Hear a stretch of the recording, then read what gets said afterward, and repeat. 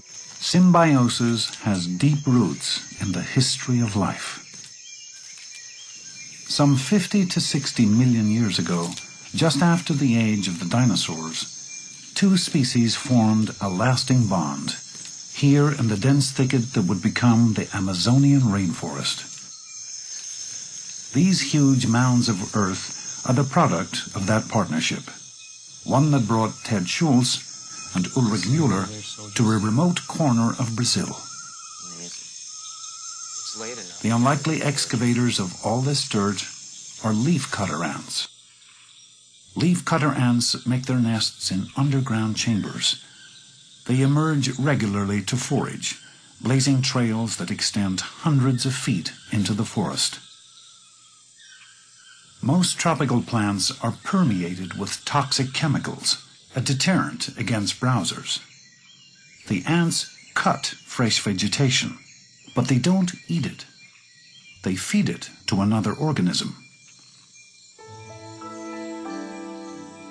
Foragers carry their cargo down into the nest and turn it over to smaller worker ants.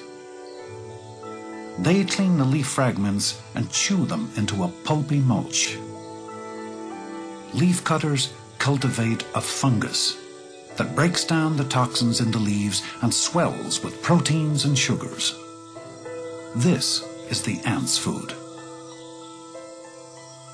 Both the ants and the cultivated fungus are dependent on each other for living. The ants need the fungus as a food. They're dependent on it. You take away the fungus, they will die. In reverse, the fungus cannot do without the ants. So it's a mutual codependency. The ants' garden seemed pest-free. A century of research had concluded that the ants are probably so adept at weeding that no infestation can take hold. A graduate student in 1998, Cameron Currie just didn't buy it. I actually had some people tell me that looking at diseases in the ant gardens was kind of a silly project, that the ants maintain their gardens free of diseases, and so why would you be going there to look for diseases? So I went out and collected ant colonies and I isolated pieces of the garden to see what was there other than the fungus the ants cultivated. He cultured 1,500 fungus samples, and the same aggressive mold kept showing up. When he removed the ants from a nest, he saw the mold devastate the fungus in a matter of days. So the ants did have a pest in their gardens.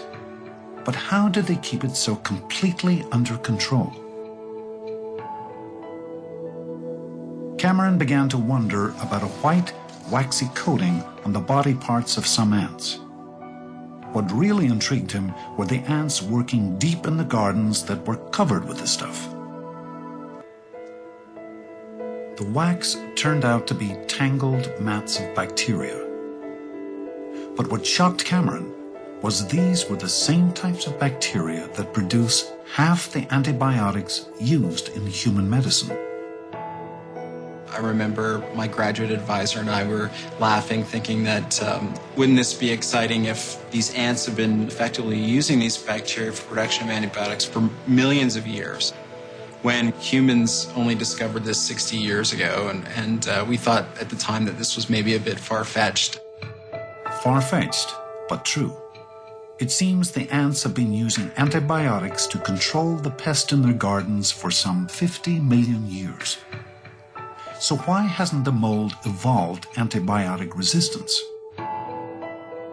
I think that the answer probably lies in the fact that the ants are using cultures of millions of cells of bacteria to produce these antibiotics.